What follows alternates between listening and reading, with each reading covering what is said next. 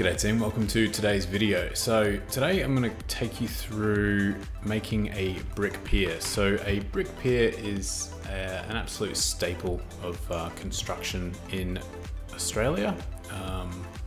It's really not too complicated. You can see here different pier configurations. So being bricks, they come in standard sizes, right? So you'd have a 230 by 230 and then a 230 by 350, 350 by 350.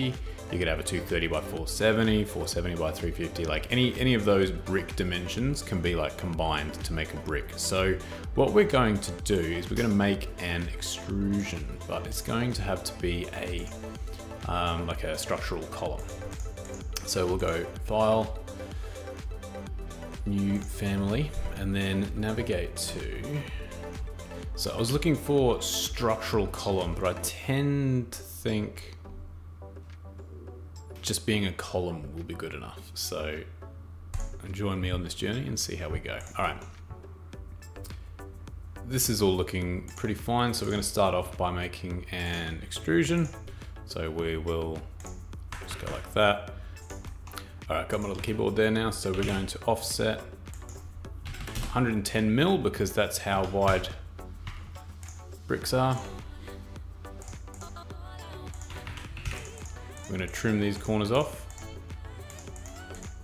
and then we're going to dimension and lock all of these 110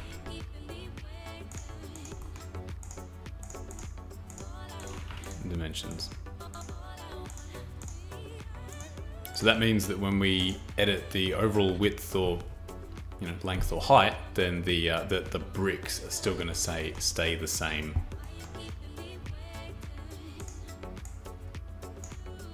I guess I'll put that up to there.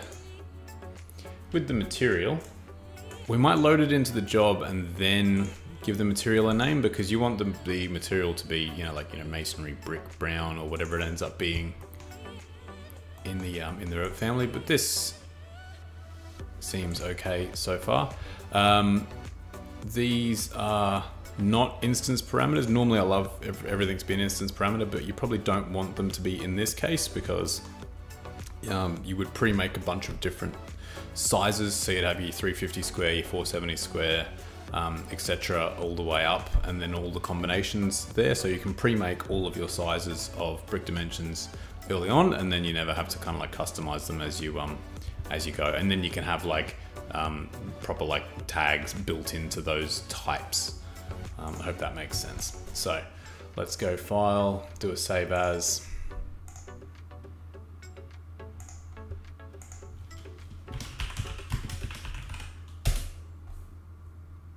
And now let's go load into project.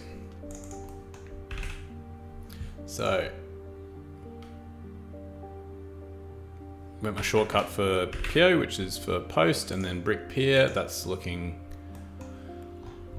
pretty good. The fact that it's a pretty crazy size doesn't mean anything at the moment. It just means that we would then have to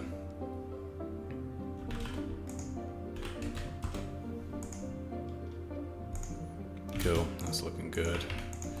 Something else you want to be able to do is join it to the wall. Okay, yeah, that's functioning pretty well. Good. Okay, that's exactly what you want an engaged brick pier to kind of function like. You want it to actually become part of the wall. You don't want to see a join there. So if that works that easily, that is a pretty good result. Okay, something we do have to try and do here is set the material. So I know brick FBD. All right, cool. So if I go into this family now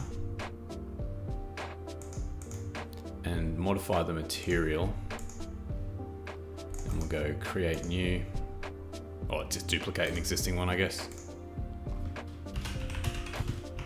And you make it the same material as one that's already in the job you're loading it into, it will kind of automatically work, if that makes sense. So that's assigned to Brick FBD. We'll load that into here, override that. So now the material's there, which is good. Just means that we have changed the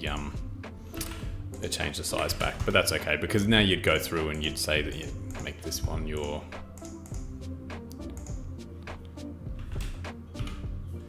So let's just say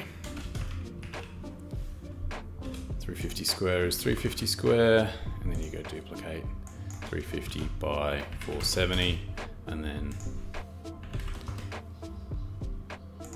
okay, and then you can duplicate it again, 350 by 590. There we go. And now we're actually starting to get somewhere with all of these standard sizes, and it looks like it works well with integration into the wall in the case of an engaged brick pier. And it looks like it's already the right material, so that's all looking good to go. Nice easy tutorial today. That was yeah, that's an easy one. It's strange that Revit didn't really have one of these already built in. Like you go up to insert, load Autodesk family, and then you search for brick, which is what I think I've searched most recently.